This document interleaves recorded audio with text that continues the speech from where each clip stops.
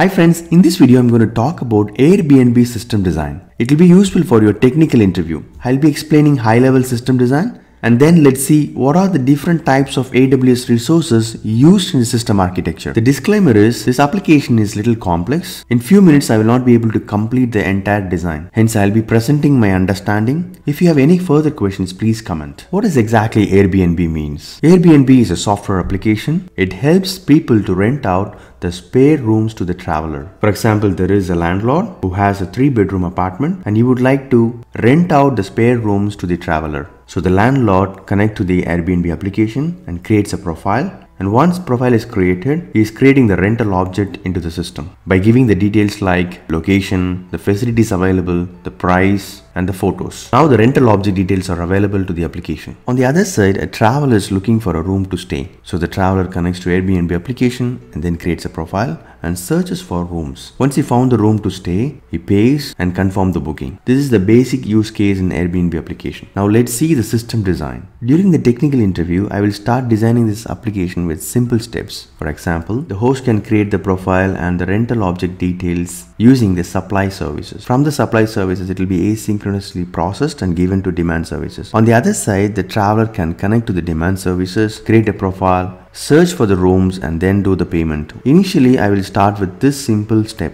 Now let's see the internal components of this design. In this slide, I'm going to talk about different components and its responsibilities. If you see here, the right hand side components are related to the supply services and the left hand side components are related to the demand services. The flow here is using the host service, the landlord is going to create the rental object details. The host service is going to persist the rental object details in the database and it will upload the rental object photos to the AWS S3 buckets. And then it will also post the rental object details to an AWS queue so that it will be available to the other part of the system. Now the update service is going to pick up the message from the AWS SQS queue and then it's going to process it. Once the processing is done, it's going to store the data in the Elasticsearch database. What is Elasticsearch? Elasticsearch is a highly scalable open source full text search database engine where we can store the document semi-structured data into it. It will be easy for us to store the data and search high volumes of data in Elasticsearch database. So it's going to help the traveler to search for rooms from this database. On the other side, the traveler is going to connect to the system using Route 53, which is a domain name system. And then he's going to connect to the CloudFront,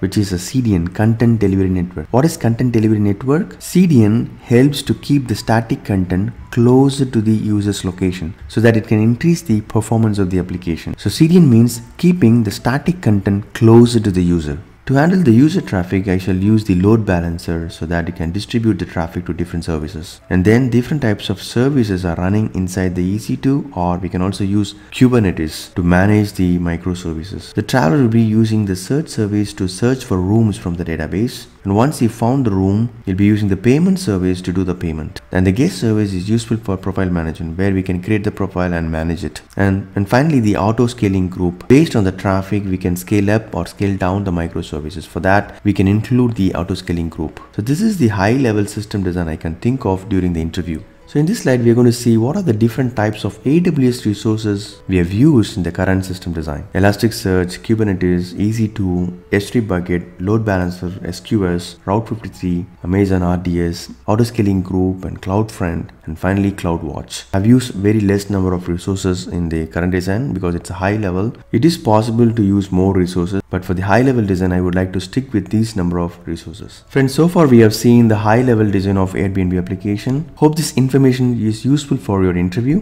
Thank you so much for your support and all the best for your career. Thank you.